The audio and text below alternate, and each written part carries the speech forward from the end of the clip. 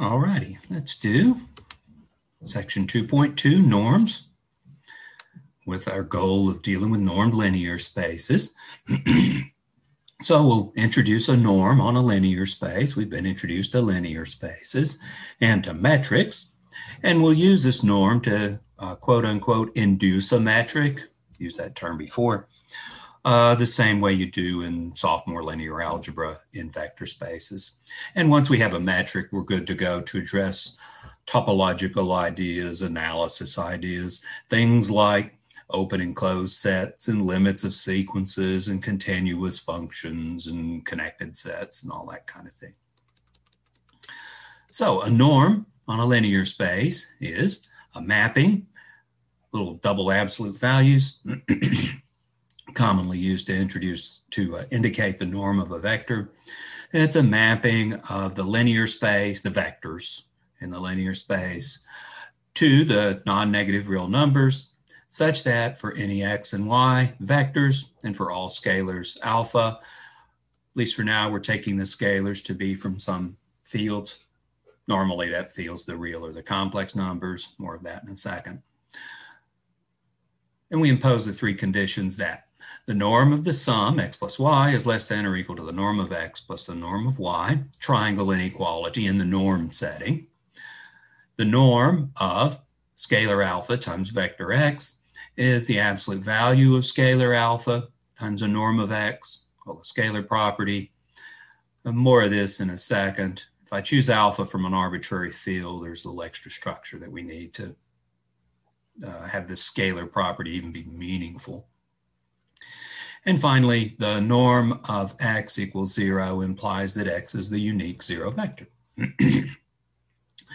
That's a norm. Together, the norm and the linear space itself form a normed linear space. About that scalar, we actually need some idea like absolute value on field F for this scalar property to make sense. Really, we need a norm on the scalar field itself. For us, in here, this scalar field will always be the reals or the complex numbers. So the little symbols here mean the absolute value of alpha, be it real or complex. If you like, you might call it modulus when we're dealing with complex numbers. But for us, always real or complex numbers, and all these things make sense. The norm on a linear space induces a metric. Define the metric d of xy simply to be the norm of x minus y, the norm of the distance. In the real numbers, this is how you deal with a metric using absolute values. In Rn, it's how you measure distances between vectors as well. And with the appropriate geometric interpretation, how you measure distances between points in Rn. For a metric, we needed a triangle inequality. We'll have a triangle inequality. It will follow from the triangle inequality for norms, different settings, both times called triangle inequality. We required something related to this in terms of a metric as well as part of the definition. So it's easily verified that defining metric d in this way satisfies the definition of a metric as well. All right, some examples with which you're certainly familiar. Consider Rn or Cn. We can define the familiar Euclidean norm, the usual norm on Rn or Cn. We're going to indicate this with a subscript of 2. Details to follow on why this is.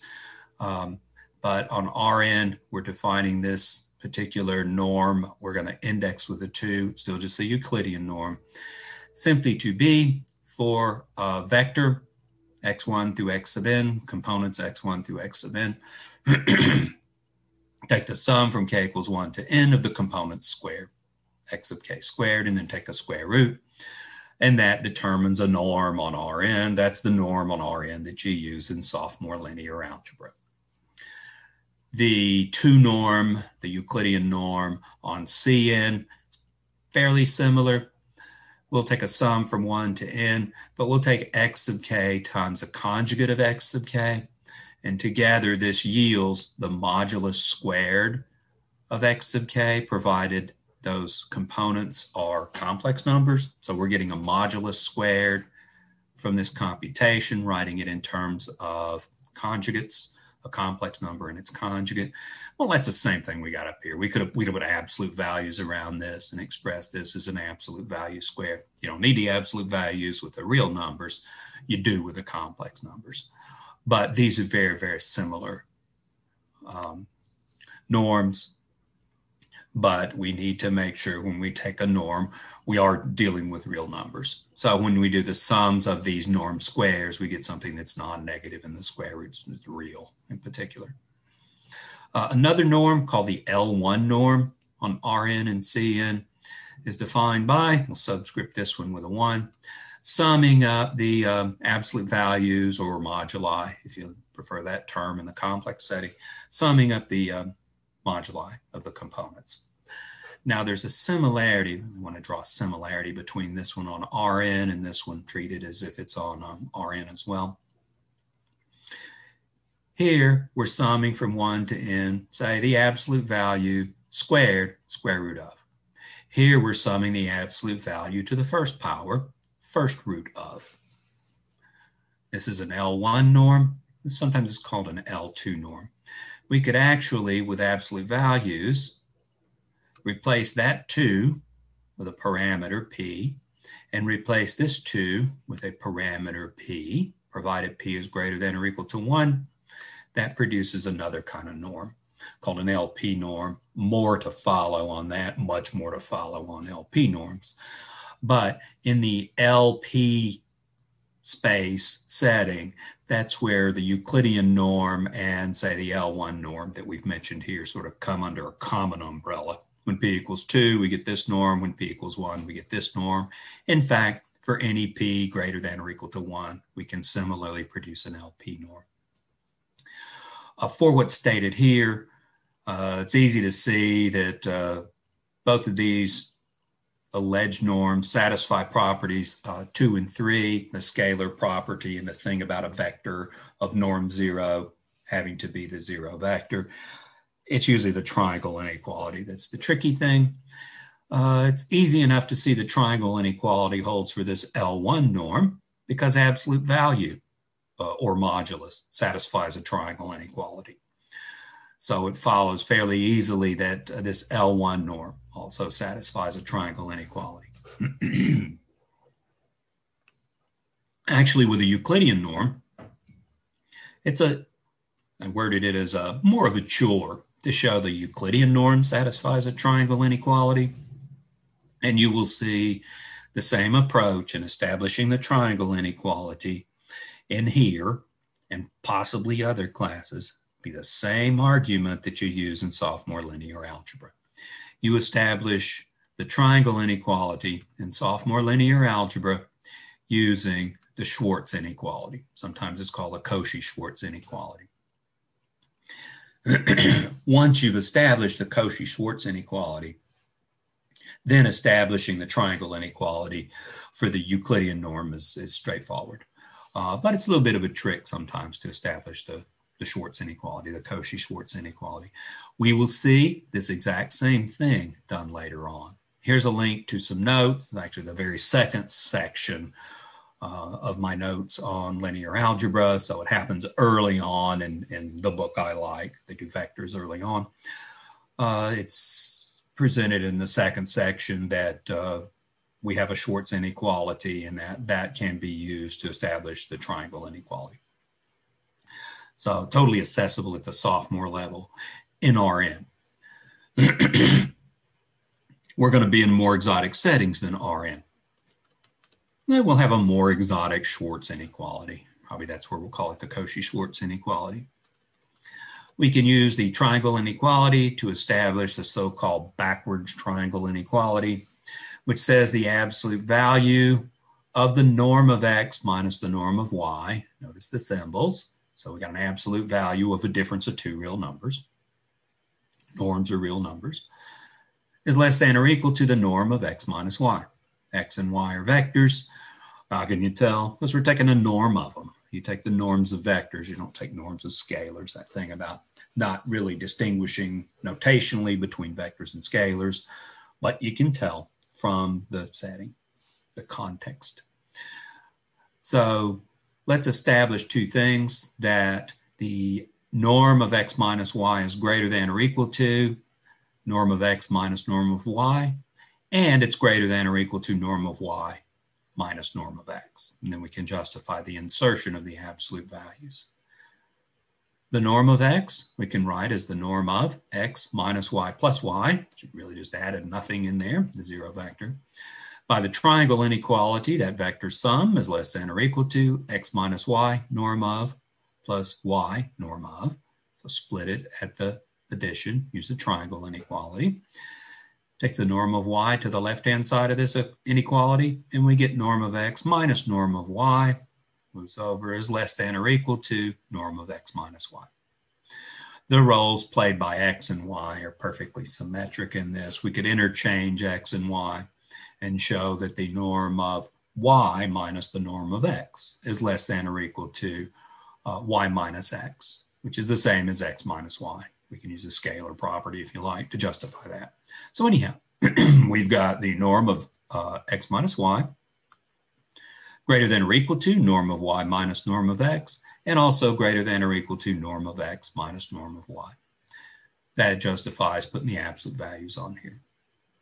So the backwards triangle inequality, admittedly, I think it's the first book I've heard that went as far as giving that a name. It's usually just a little simple observation that follows from the triangle inequality.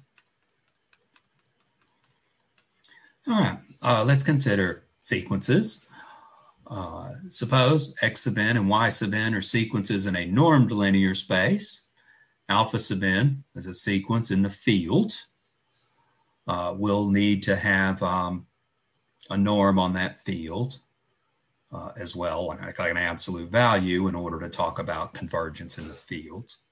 But for us, not a problem, because for us that field is either the reals or the complex numbers. Suppose the sequence of vectors X sub n has a limit of X, the sequence of vectors Y sub n has a limit of Y, and the sequence of scalars alpha sub n has a limit of alpha. Then, so two convergent sequences of vectors, one convergent sequence of scalars. Claim is the limit of the vector sum X sub n plus Y sub n is the sum of the limits. Limit of X sub n plus limit of Y sub n. Secondly, the limit of alpha sub n times X sub n equals the limit of alpha sub n times the limit of X sub n. Limit of a product equals a product of the limits. Very specific setting here, because I can't take a product of two vectors. I can take a product of a scalar with a vector, so setting dependent. And the limit of the norm of X sub n equals the norm of X itself. So first argument, pretty straightforward. It's an epsilon over 2 argument. Third claim, limit of the norm of X sub n equals the norm of X. That's really just a claim about a sequence of real numbers. Let's take a look at the proof. Actually, the first and the third parts are left as exercise 2.2 in the book. So let's concentrate on the second one. All right, this one's a touch more exotic anyhow. Limit of the scalar product, alpha sub n with X sub n, is the limit of the scalars times the limit of the vectors. To paraphrase, so let's establish that. We need a little result from senior level analysis. Alpha sub n is a convergent sequence. Convergent sequences are bounded. Standard result from senior level analysis. Here's a link where that result is established for a sequence of real numbers, though it holds in broader settings as well. But we're just dealing with scalars. Our scalars are ultimately going to be either real or complex. And the argument given in these notes for a sequence of real numbers is easily extendable. So anyhow, we'll take this sequence to be bounded. So there's some k, non-negative real number, such that That sequence, alpha sub n, is bounded by parameter k, that is the absolute value of alpha sub n is less than or equal to k, and this holds for all values of the index. So first observation, sequence is convergent, so it's bounded. Sequence of scalars is convergent, and so it's bounded. Okay, we've hypothesized that the x sub n sequence converges to x.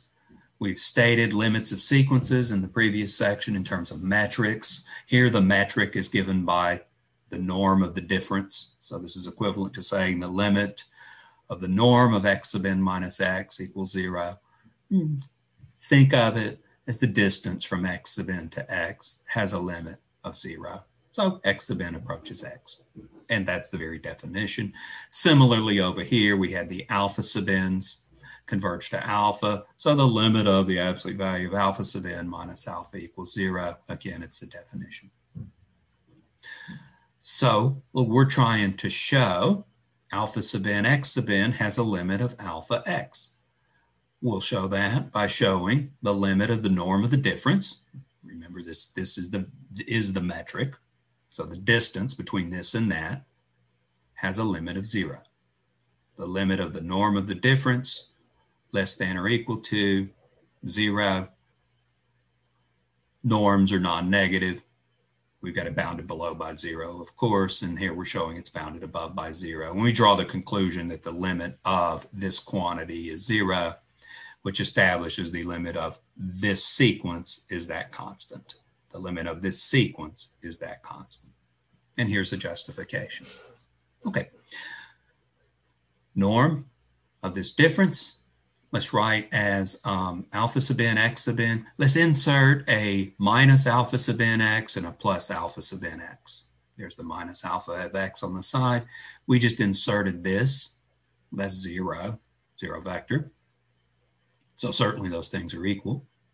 Let's use a triangle inequality and split this up right there over that vector addition. You know the norm of the sum is less than or equal to the sum of the norms, triangle inequality, and using a limit property of real numbers. The limit of the sum is the sum of the limits when the constituent parts exist. So we've used triangle inequality and a property of limits there. We split it up the way we split it up because then we've got a common alpha sub n that can be brought outside of this norm. It'll come outside with an absolute value on it, scalar property, as we called it, of norms. This limit has a common x, so we can take the x, factor it out, get the norm of x times this. Technically, it's a scalar that we're factoring out. Again, it's a scalar property. Now, this limit less than or equal to these two limits here. How about this? Alpha sub n, absolute value of. We got a bound on that. K, it's convergent sequence, so it's bounded. So we've got this bounded by k, so we'll replace the absolute value of alpha sub n with k, introducing an inequality. And then we can bring that constant outside of the first limit. So we've used the bound given here and brought the constant outside of the limit. Again, these limits in these definitions are all limits like you dealt with in Calculus 2. They're limits of sequences of real numbers. So we're freely using those properties. Over here, we can bring the norm of x outside of that limit because it's constant. Well, it's a limit as n approaches infinity, and there aren't any n's there. It's constant with respect to n. So we'll bring the norm of x out. All right, and we got into this by saying, hey, the limit of this norm is 0, and the limit of this absolute value is also 0. This limit's 0, this limit's 0, then we get the 0 scalar out on this side. So you've got the limit of the norm is less than or equal to 0. Of course, a norm is always non-negative. So the limit of this must actually equal 0. In other words, the limit of the sequence alpha sub n x sub n must equal alpha x by the definition of limit of a sequence. So of those three claims, And really that's the trickiest one, and there's a proof of that. Okay, the book presents the following, which is not in the least bit surprising. And the statement is uniqueness of limits. If a sequence x of n in a normed linear space converges to both x and y, then x and y are the same. So a convergent sequence has a unique limit, in other words. Not in the least bit surprising. And the surprising thing is that there's some settings, and this is to learn more about it, look into non-Hausdorff topological spaces. I've got a little commentary in my senior level analysis one notes that deals with this. There's actually a specific example. What a topological space is a bit of a story. It's not a very long story. It's a story I can tell as a supplemental conversation in analysis one, so it's not that involved. But there are places where sequences can converge to more than one thing. Probably not the place you want to do applied math, because you're going to need sequences to be unique. You approximate complicated problems with relatively easy things and then take limits is a broad idea of what applied math is. Well, you need those limits to be unique. You need them to exist and be unique. So that leads to certain analytic considerations. One of them is the limits of a sequence, if it exists, better be unique. But there are exotic places out there where that doesn't hold. I mean, that's the reason we go to the trouble to even mention it here. Proof of this, very, very straightforward. All right, so we've got a metric defined on linear spaces, the metric induced by the norm. So we can look at topological properties of linear spaces, analytic properties, open sets, closed sets, compact sets, continuity, convergence of sequences. Another analytic idea, and we just considered that. Okay, so we're going to define two kind of fundamental sets in normed linear spaces.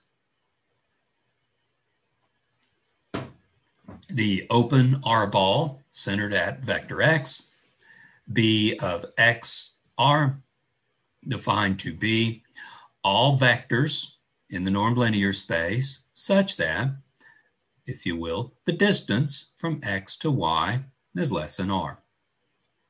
That includes x itself. Passing comment will take r to be positive whenever referring to these things. So this always includes x itself. And in fact, it includes all vectors y that are within distance r of the fixed vector x. Notice the set here on the right-hand side of this equation has, in a sense, y as a variable. It's all vectors y within a distance, lowercase r, of x, in a strict inequality sense of that distance. The open ball of radius r and center x. Closed ball of center r and radius r, the closed r ball centered at x is defined as. They put a bar over it to indicate the closure, though we haven't even defined open and closed sets yet, but we'll do it in terms of these ideas here. Is all vectors y in the normed linear space x such that the distance from x to y is less than or equal to r. So the open R ball centered at x is a subset of the closed R ball centered at x. In fact, the only difference between these two is this includes all y vectors which are distance exactly r from x. It's the surface of the ball, and I don't want to read too much into this because we can't talk about dimensions and so forth. But the idea is, if it was 2 dimensions, it would be the outer circle enclosing the disk. If it was 3 dimensions, it'd be the surface of a sphere. The extra part on the closure versus the open ball. So we'll take the radius to be positive, as commented. Using that, we can define, real goal here is to define an open set, but we can define certain kind of points associated with a set. So this is drinking from the fire hose of definitions, getting this topology set up. For any set in a normed linear space X, and X a vector of that norm linear space, X is an interior point of A if a ball of center X and radius R is a subset of set A for some radius greater than 0. Really the standard kind of definition that you'd see for interior point in other settings. Complex variables, the book I like, Churchill and Brown, takes a similar approach to topology and defines a lot of these similar ideas. Exterior point of A, if we have an interior point of A complement. So we snuck in a little notation here. The A with a superscript of C refers to all of the vectors outside of set A complement. So vector X is an exterior point. I wish they'd call them vectors instead of points, but they're kind of muddling that distinction in this book. We'll refer to it as an exterior point of A if X is an interior point of A complement. That means there's a little ball of center X and radius R that's a subset of A complement. So for some R greater than 0, this doesn't intersect set A if X is an exterior point. X is a boundary point of A if it's neither an interior nor an exterior point. So neither of these two things happen. That means if you take any ball around a boundary point X, then it contains some points of A and some points of A complement. If it contained no points of A, you'd have yourself an exterior point of A. We'd have something like this happening.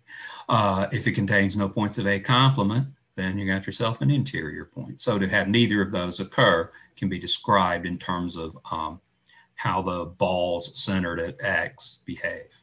Any ball around boundary point X, centered at boundary point X if you like, has to contain points both in A and in A complement. And so boundary point's a reasonable thing to call it. It's a point that's really close to set A and possibly in set A. And it's also really close to the outside of set A, the complement of set A, and possibly in the complement of set A. Our book, Promislow, doesn't mention a limit point, at least not at this stage. But let's go ahead and insert that as well. A limit point of set A, X is a limit point if, for all R greater than 0, the ball, center X and radius R, contains a point of A distinct from X itself. So we'll deal with limit points and sequences and closure of a set here shortly, which is why I want to insert this idea. The set of all boundary points is denoted with common notation. It's the same symbol they use for partial derivative, but this is a common symbol for the boundary of a set. All right, so finally, we can simply define open and closed sets. Set A in a norm linear space is open if all points of A are interior points of A. All right, we'll say this in a note below, but that means we have an open set if for every point X in that set, there's a ball of center X and radius R for some radius positive. It's a subset of set A. That's very much how you dealt with open, the definition of an open set in senior level analysis, for example. In calculus, I don't think you ever quite go to open sets. I mean, you talk about open intervals and closed intervals, but I don't think in general you talk about open sets and closed sets, not in the calculus sequence. So definition of an open set, our definition of a closed set is set A in a normed linear space is closed if it contains all its boundary points. Again, the complex variables book I like takes a similar approach to this. Possibly not how you saw it in senior level real analysis though. So let's make some observations about that. If A is open, then it contains none of its boundary points. So by definition, Boundary point of A is also a boundary point of A complement. So for A open, we must have A complement closed. In fact, that's a more common definition of closed that you probably saw in senior level analysis. A set's closed if its complement is open. So this idea here, complements of open sets are closed. The idea of all points being interior points, very similar to an epsilon idea that you would see in senior level analysis. Complements. Let's see, complements of open sets are closed. How about this? Some sets are both open and closed. Vacuously, the empty set is both open and closed. Statement is vacuously true if it's true because it reads something like, for all x, blah, blah, blah, and there are no x. Okay, well, it's vacuously satisfied. For all x in the empty set, you make whatever claim you want. It's vacuously true. So the empty set's open and it's closed. And the whole space is also both open and closed, if you like, because it's complement of the empty set. I might argue trivially, I can get from the definitions that the whole space is both open and closed. And there's a subtle difference between vacuously true and trivially true. Vacuously true because there's nothing to show. Trivially true because what's to be shown is super straightforward. And it makes a claim about x's in a set, but it's here we're talking about the set of all x's. This doesn't say these are the only sets that are both open and closed. That depends a bit more on some of the properties of the norm linear space. There could be other sets that are both open and closed, but always the empty set and the whole space itself are both open and closed. In analysis 1, it's shown, as well it is in other places, in analysis classes in general, but you deal with the real numbers in analysis 1, more than likely. An arbitrary union of open sets is open, and a finite intersection of open sets is open. We could say similar things about closed sets from De Morgan's laws. We could say an arbitrary intersection of closed sets is closed, and a finite union of closed sets is closed. What happened when we went from open sets to closed sets, we changed union to intersection in both cases, keeping the finite and arbitrary in respective places. If you've taken senior level analysis, you've even classified sets in terms of how they relate to open sets and closed sets in terms of unions and intersections, countable unions and intersections in graduate real analysis 1. Proofs of these are given in the senior level analysis class. There's a link to some notes on that. And these same properties also hold in linear spaces, in normed linear spaces. Arbitrary unions of open sets are open, arbitrary intersections of closed sets are closed, and then the stuff about finite intersections. Another result I mentioned, because we need this in a proof of one of the upcoming results, we can show a set's closed if and only if it contains all its limit points. And that might even sound familiar to you, another result on the topology of the real numbers. We're going to take that as given, even though it's not directly mentioned in Promislow's book. All right, following definition could be stated in terms of epsilons. The text takes a different route, states this in terms of R balls centered at X. I prefer epsilons and deltas. You got a metric, so you may as well use it. But the book states continuity of a function as follows. Suppose f is a function mapping one normed linear space into another one. We got two normed linear spaces, so we'll need two norms. Norm subscripted with an x and a norm subscripted with a y, say. Function f is, by definition, continuous at point x, lowercase x, in the first normed linear space, if Given any open ball B prime around f of x, there is an open ball B around x itself such that f of B is a subset of B prime. All right, let me try to talk you into believing this is the same thing you did in Calculus 1. So when you talk continuity of a function at a point in Calculus 1, there's epsilons and deltas, and there's an idea about making function values arbitrarily close to some number L by making the input values, the x values, sufficiently close to some number x sub 0, maybe, or a. Well, it's all right there.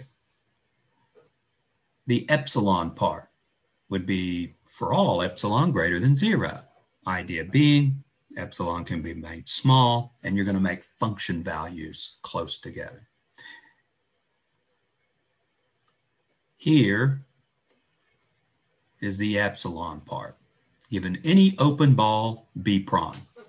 And the idea is B prime could be really small in radius. Remember, open ball is defined in terms of a center and a radius. The idea here is we could make B prime be an open ball with a really small radius. It's,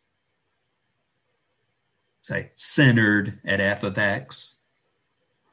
So we've got output values at point x.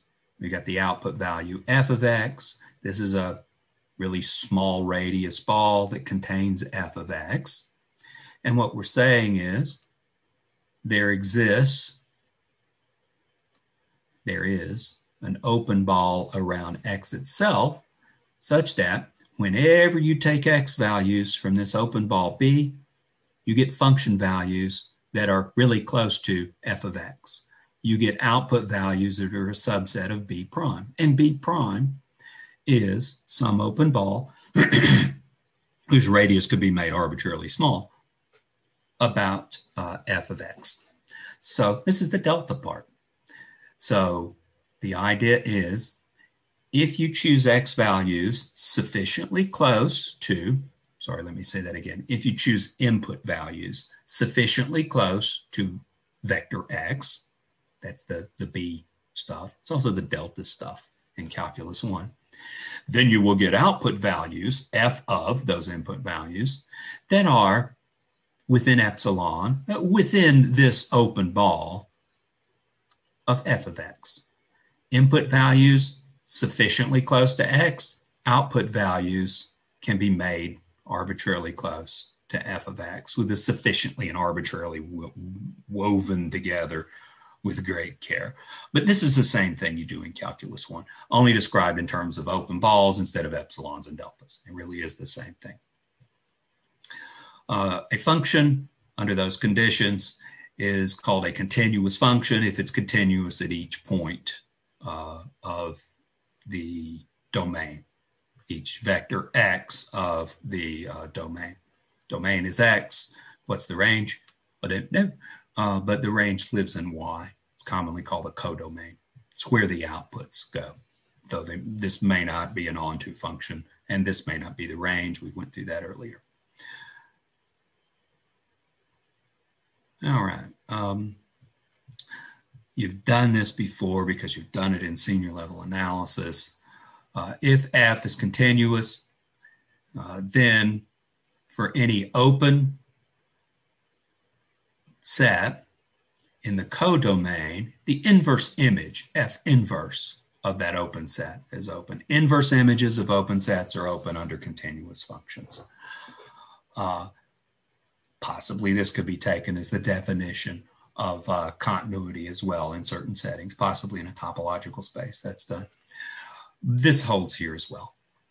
Inverse images of open sets are open. With a quick little observation, we're talking inverse images here.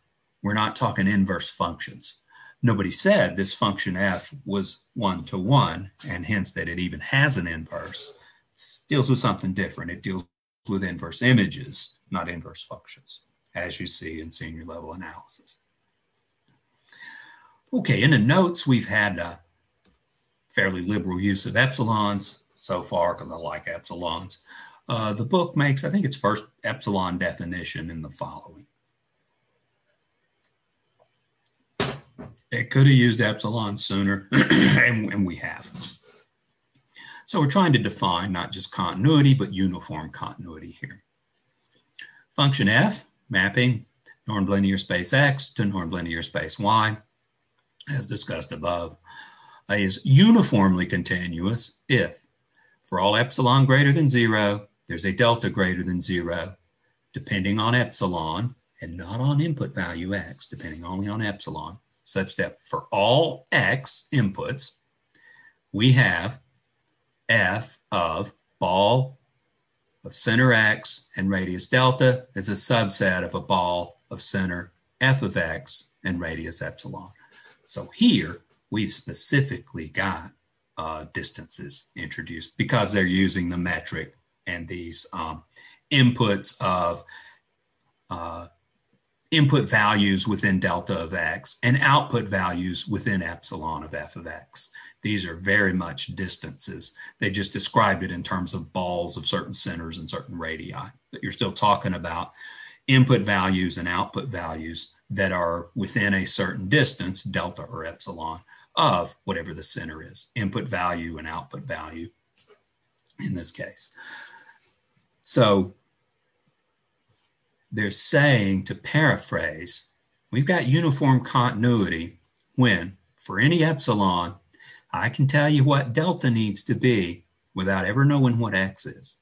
I can choose a delta given an epsilon that will work uniformly throughout normed linear space X.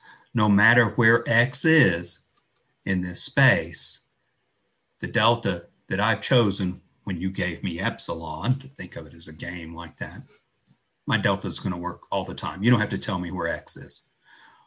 That's quite different from pointwise continuity, though subtly so, says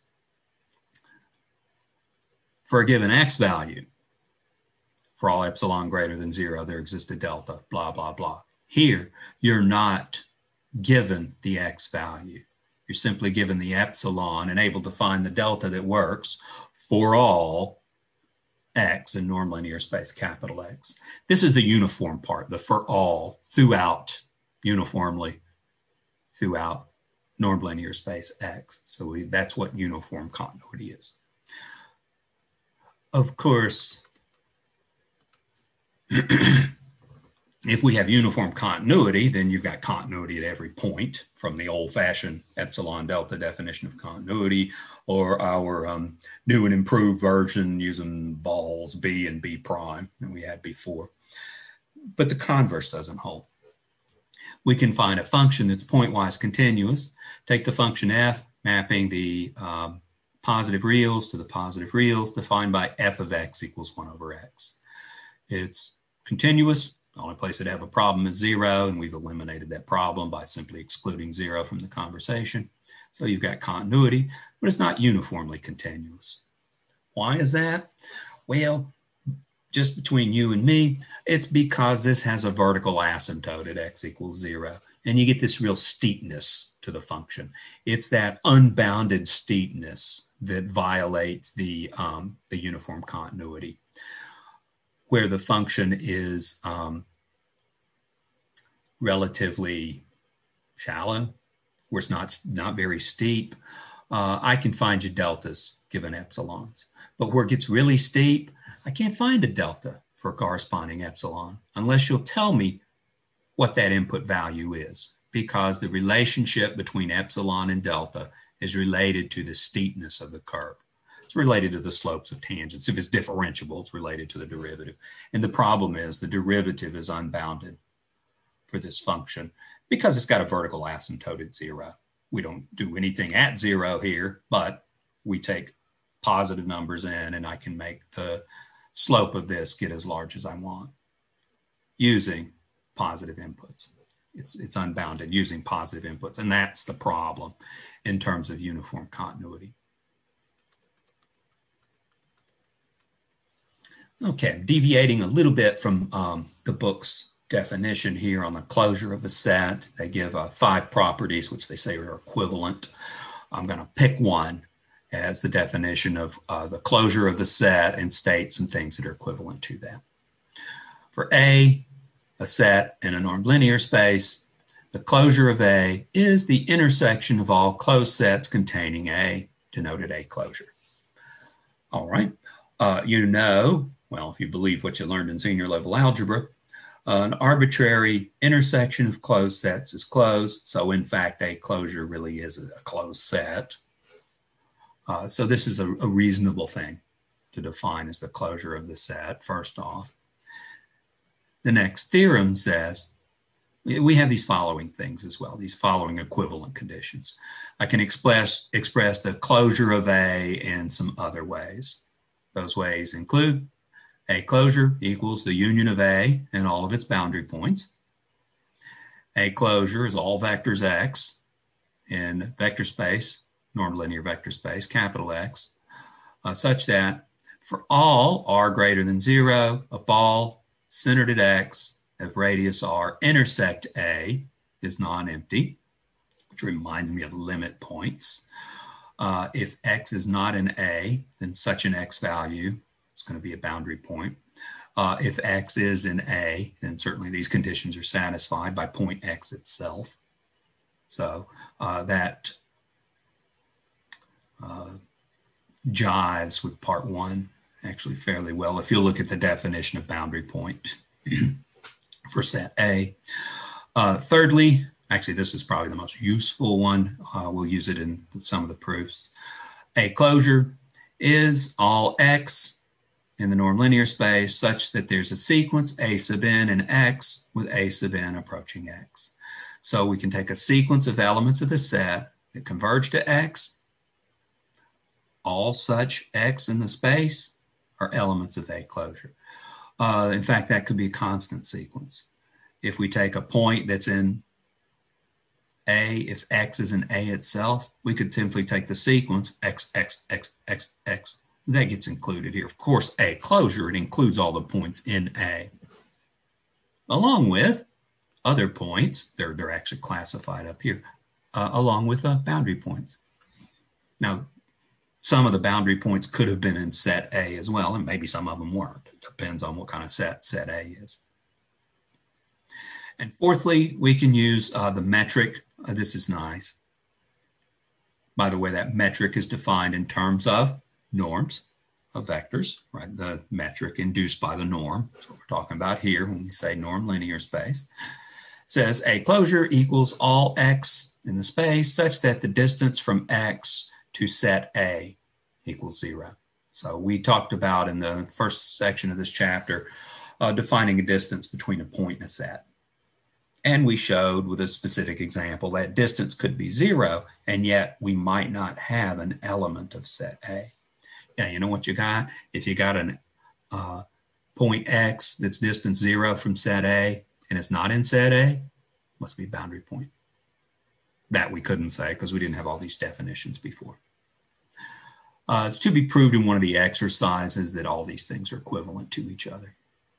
The definition and these other 4 properties. Okay, now we're going to show something that seems a little weird.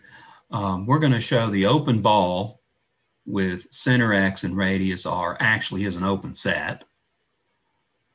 That's why it's called the open ball. It actually is an open set. We're going to use our definition of open.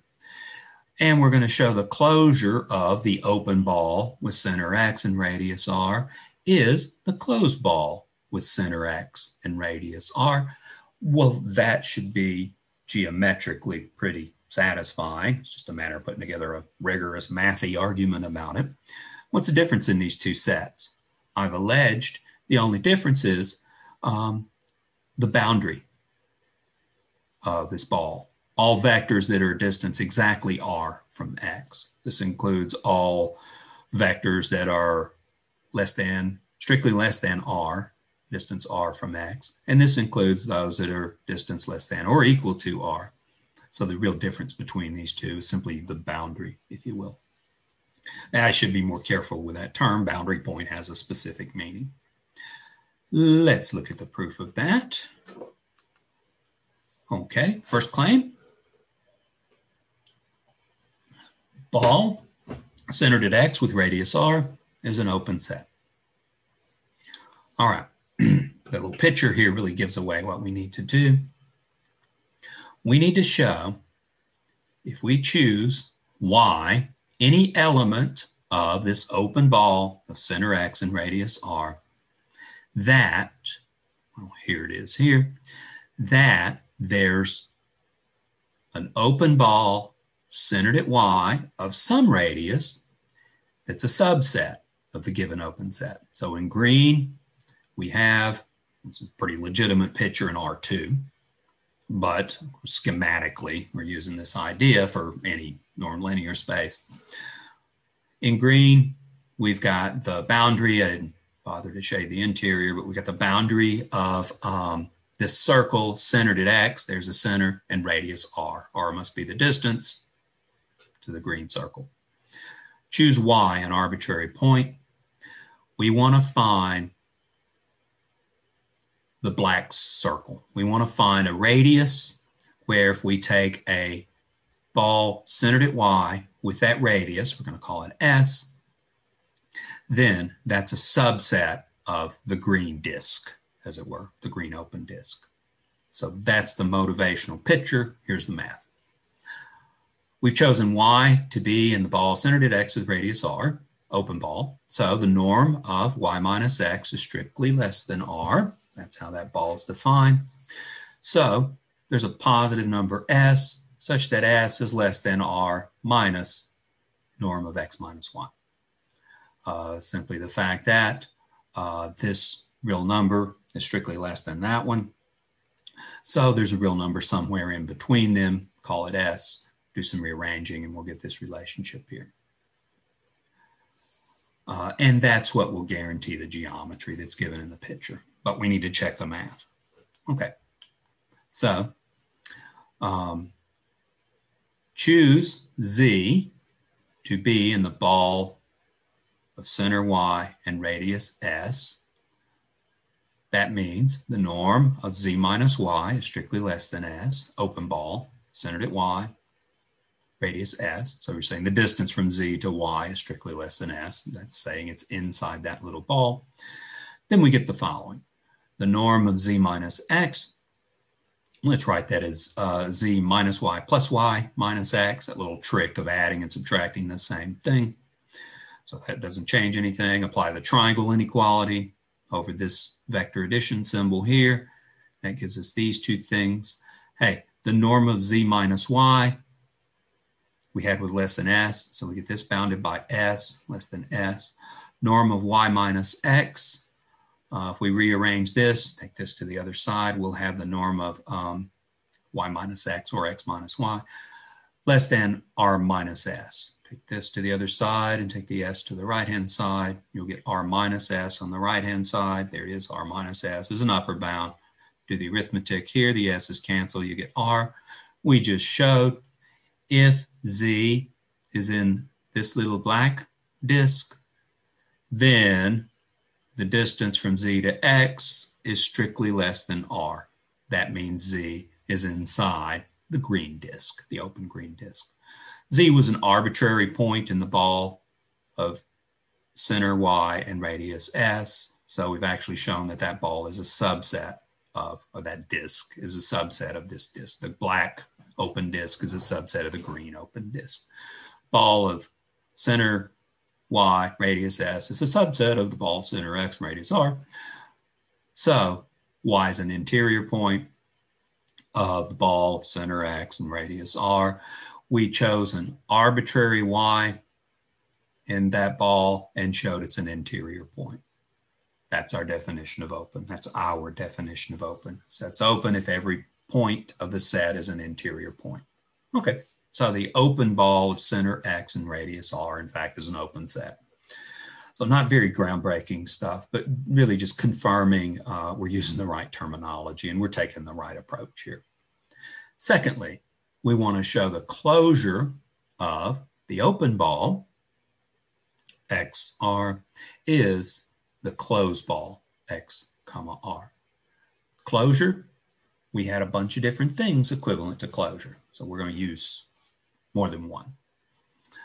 Consider a sequence z sub n. Let this be a sequence in the closed ball, x, center x, radius r, that converges to z. In other words, let z be a limit point of the closed ball, b bar, x, r. Then if you'll consider the sequence, put parentheses around these to indicate sequences, the sequence z sub n minus x, well, that sequence converges. Just subtracted x from all the entries. The z sub n's converge to z. That's how we set it up. So the sequence z sub n minus x converges to z minus x. So we've got this as a limit of a different sequence. Continuity of norm, theorem 2.3.c, said the limit of a norm x sub n equals the limit of x itself. Says the limit of the norm of these equals the norm of that. Kind of allowed you to pass limits inside norms. That's why it's called continuity. So what we get then is the norm of z minus x equals the limit of the norm here. Hey, we've got z sub n minus x. That's bounded by r because z sub n was a bunch of points, vectors, inside the ball of center x and radius r, closed ball. So how far is z sub n from x? At most r, possibly equaling bar, possibly equaling r because of the bar over the b. It's a closed ball. So we get z sub n minus x is less than or equal to r. That holds for all indices. So upon taking the limit of the norm, we get that the limit of the norm is bounded by, norm of z minus x is bounded by r also, because we get equality of the limit of these terms, and all of these terms are less than r, less than or equal to r. So we just showed that if z is a limit point of the closed ball, center x and radius r, then z is an element of the closed ball of center x and radius r. We assumed it was a limit point and showed it's actually in the set. Well, that shows this set contains all its limit points. We observed, this is why we introduced that idea from senior level analysis, if a set includes all its limit points, then it's a closed set. So the closed ball of center x and radius r actually is a closed set. First off, well, hopefully so, or else that's a bad name for it. Now, we had defined the closure of a set to be the intersection of all closed sets containing that set. This is one of the closed sets containing that set. So this contains the intersection of all those closed sets. In particular, the closed ball contains the closure of the open ball. Now, this is a bit subtle because the verbiage is so suggestive, but we're talking about two sets. We're talking about read this as almost a single statement. We're talking about the set which is the closure of B of XR. And we're talking about this set here, B bar XR. We're trying to show this set, closure B of XR, equals this set. We just showed B bar XR contains the closure of B of XR. Now we need to reverse that containment to draw the conclusion of to draw the conclusion of equality of those two sets. So we're halfway there. All right, so next we want to show the closure of the open ball contains the closed ball. All right, so conversely, if y minus x in norm equals r, okay, so we're looking at, if you will, the vector y that's on the boundary of the closed ball. Define the sequence y sub n to be x plus 1 minus 1 over n, y minus x. Certainly there's some suggestive geometry to that. Let's just look at the algebra that follows though. Then if we look at y sub n minus y in norm, all right, that'd be this minus what we have over there. sorry, that would be this minus x. I shouldn't say, take this, subtract x, you lose that, and you keep this part here. So the difference is this quantity here. So we got the norm of what's stated here. Scalar property allows you to bring that coefficient out front. You're left with norm of y minus x. This scalar strictly less than 1 for any natural number. So we get a strictly less than norm of y minus x. Norm of y minus x is r. So we just showed y sub n minus x in norm is less than r. Why do we do all of that?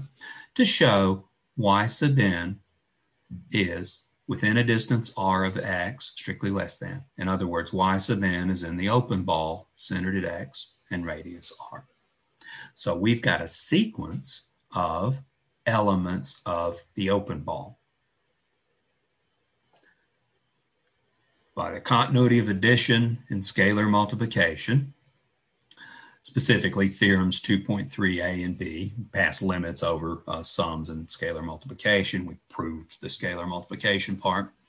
The limit of y sub n, that would be, we got the y sub n's expressed up here, the limit of x plus 1 minus 1 over n quantity times y minus x, would be the limit of the sum. So we get the limit of x, which is simply a constant. We get x itself. Limit of y minus x is simply y minus x. This 1 over n goes to infinity. It's going to go to 1. So we lose that term. The limit of this sequence is simply x plus y minus n. The x's we lose, and that's y itself. We've got y sub n equals y. Definition of closure part 3 says y is in the closure of this open ball because we took a sequence of elements, y sub n, here we go, in the open ball, and we found their limit. We found a limit point of the open ball. And we've shown that that limit point, let's see, y, we know that's in the closure. Oh, here we go. Let's see, we took y on the boundary. Sorry. We've taken y on the boundary of, really the boundary of the open ball. And we've shown it's the limit of a sequence of points inside. I mean, not surprising, right? You've chosen something on the boundary. You could certainly find a sequence of points that converges to it from inside that open ball. So that's the geometry of what's going on here. But we've shown, as such, y is the limit of a sequence of points. So it's in the closure. Part 3 of the definition of closure, or part 3 of that theorem 2.2.a, more precisely, told us that the closure includes all the limit points. We've shown we've got a limit point, so the closure has to include that. So the closure of this ball has to include all such y, all y's exactly distance r from x, the boundary of the ball. So the closure contains everything within distance r of x. If it's strictly less than, then there are points in the set. And the closure of a set includes everything in this set. And now we've shown that this also includes everything on the, if you will, the boundary of this set. Again, a suggestive term with a specific meaning, but I like the geometric suggestions. And we've shown now the closure of the open ball contains a closed ball. Previous slide, we showed it the other way around. We showed the closed ball contains the closure of the open ball. So those two things are equal. And that's what was claimed. So the closure of this set is the closed ball. Not surprising, technical stuff to show. A new idea for us. In a norm linear space X, set Y is said to be dense in X if Y closure equals X itself. And you probably dealt with these ideas in senior level analysis. If we'll take X to be Rn, then we could take set Y to be a Qn. You know, the rationals are dense in the reals. Qn is dense in Rn, if you like. Ooh, neat thing happens there. These rational numbers are countable. So we found a countable dense subset of Rn by looking at this Qn. but there's an example of denseness. This will be useful in the future when we look at LP spaces. There's that idea first, I think, mentioned in writing. By theorem 2.2.a part 3, if y is dense in x, then for all x vectors in space x, there exists a sequence y sub n, subset of set x, such that y sub n converges to x. So when you have a dense subset, you can approximate elements of the big space x by the little dense subspace y. You can approximate real numbers with rational numbers as close as you like. In other words, you can find a sequence of rational numbers that converges to any irrational number or any real number more generally. So if we've got a continuous function on set x, maybe that function is easily evaluated on elements of y. We can use the values of f on y along with limits to determine the value of the function on x. F of x can be written as a limit of f of y sub n's, where the y sub n's approach x. Think in terms of applications that maybe we want a numerical approximation of pi. Well, you can approximate pi with rational numbers. For rational numbers, functions are easier to evaluate than they are for irrational numbers. But we could, in a limiting sense, so I eliminate the limit, I make n large, and then I'm doing an approximation. If I'm really doing applied math, I need to know how good that approximation is. So I need error estimates. But anyhow, this can be motivated actually from applications. We're taking nice numbers for which we can evaluate the function and using those in a limit, maybe to evaluate functions at not so nice numbers, irrational numbers, transcendental numbers. We'll deal with countable dense subsets of Banach spaces before it's over with, an example of which is LP spaces. And we were chatting about that at the beginning of the section. And the final topic in the many topics in this section is compactness. Promislu makes a comment, page 17. One of the most important concepts of analysis is that of compactness. Now you're familiar with this in the setting of the reals from senior level analysis 1. There's properties of compact sets of real numbers that don't hold everywhere. They won't hold in, well, we'll classify where they hold and where they don't before we're done. But you might be used to the Heine-Borel theorem that tells you a compact set of real numbers is closed and bounded. And a closed and bounded set of real numbers is compact. In the setting of real numbers, compact if and only if closed and bounded. But you ain't going to spend the rest of your mathematical career in the real numbers. There's other more exotic places. And in those places, the Heine-Borel theorem doesn't hold. So definition is stated here. The first part will be familiar to you from senior level analysis. The second part might be familiar to you, more likely if you've dealt in a metric spaces in more detail than possibly the second part. But a set K, subset of a norm linear space, is compact if either of the following two equivalent properties hold. Promislow's big on saying we have the following which are equivalent. We take any one of these as a definition. You need to establish the equivalence if you're going to do that. First, given any collection of open sets with union containing K, in fact, this is called an open cover of K, there is a finite subcollection of these sets which cover K. Every open cover of K has a finite subcover. These collections of open sets are called open covers. So we can abbreviate this. Set's compact if every open cover has a finite subcover. Now, what's important about open sets isn't that when we're talking, what's important about compact sets isn't when we're talking real numbers that they're closed and bounded. It's that this thing happens. Every open cover has a finite subcover. In some sense, that you're made aware of in senior level analysis, you can kind of make a transition from the infinite to the finite when dealing with compact sets.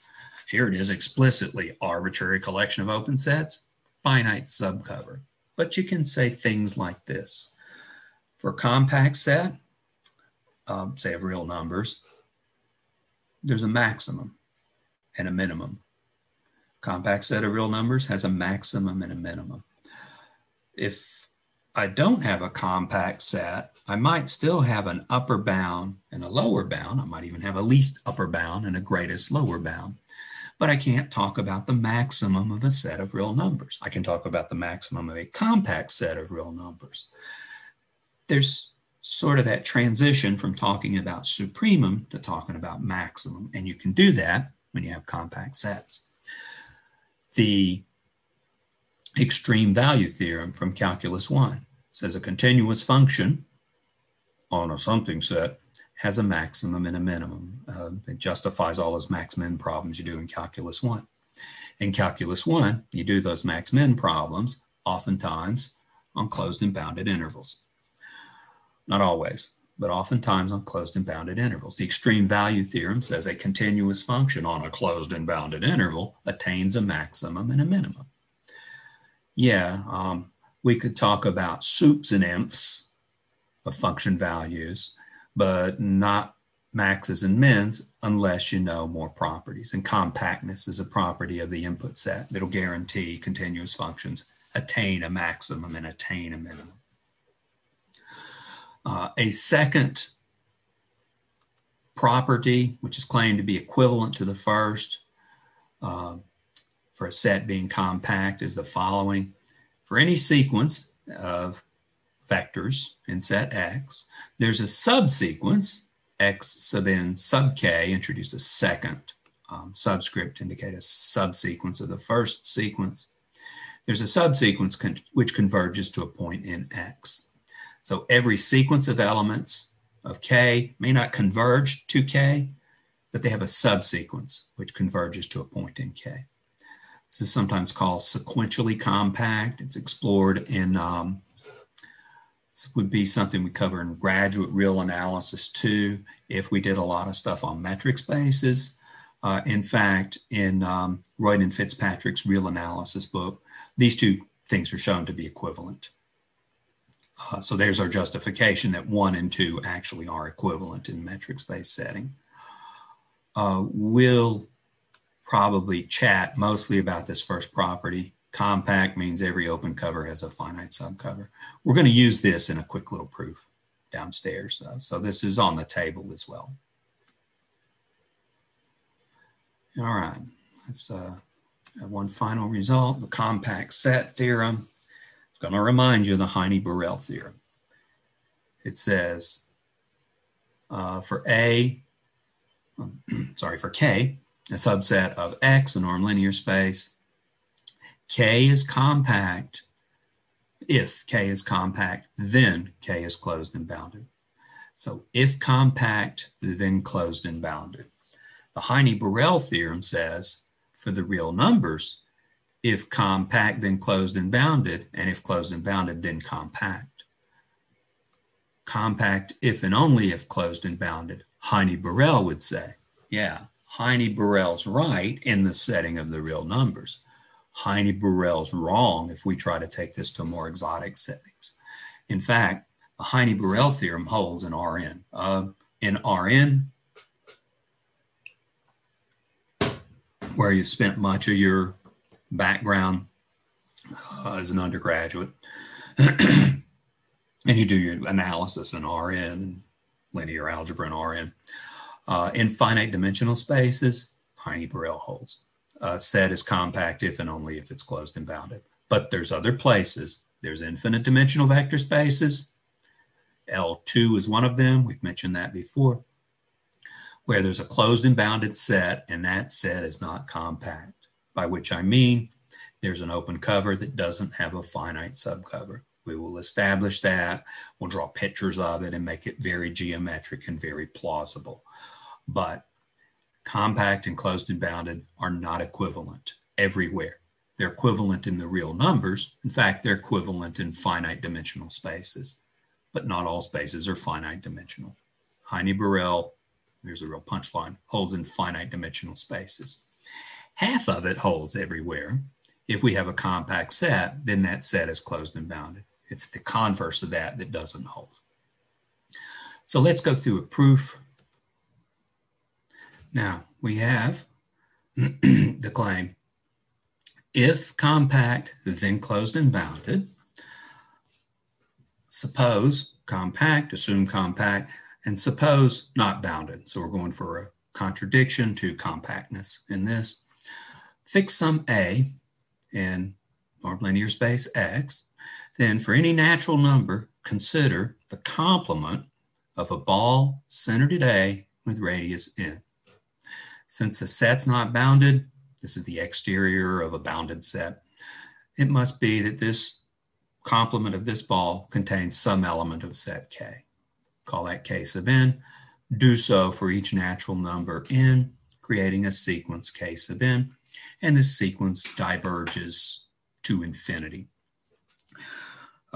Brief comment, sequences of real numbers can diverge in two different ways. They can diverge and be bounded as bounce around a lot, or they can diverge because they take off to infinity.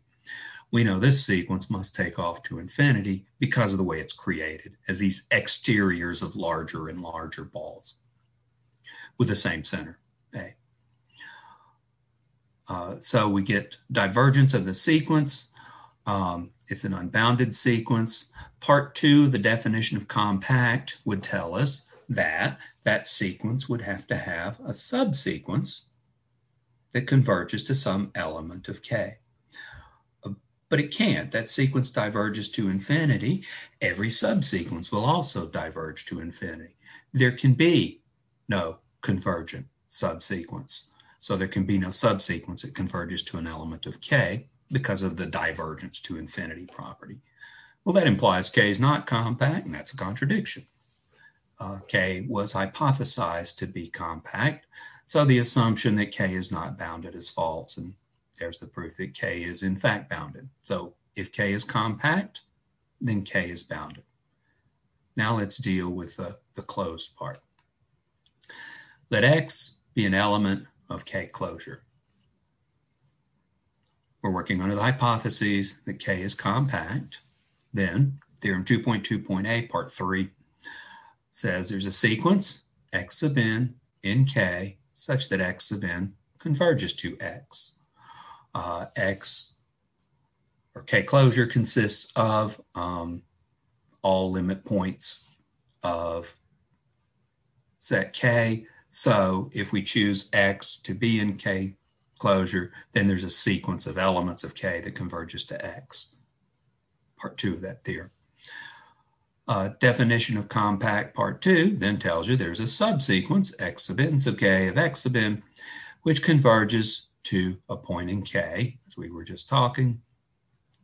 But X sub n sub K must converge to X itself. It's a subsequence of a sequence that converges to X, and so converges to X itself. Well, we chose X to be in K closure. All right, so if X is in K closure, we just decided X must be in K itself. So K contains K closure. Of course, K closure contains K as well. So we can draw the conclusion that K equals K closure, and K closure, of course, is closed. So K itself is closed. So if compact, then bounded by the first paragraph. If compact, then closed by the second paragraph. So in a normed linear space, if compact, then closed and bounded. Converse doesn't hold. Converse only holds in finite dimensions, and we'll establish that later.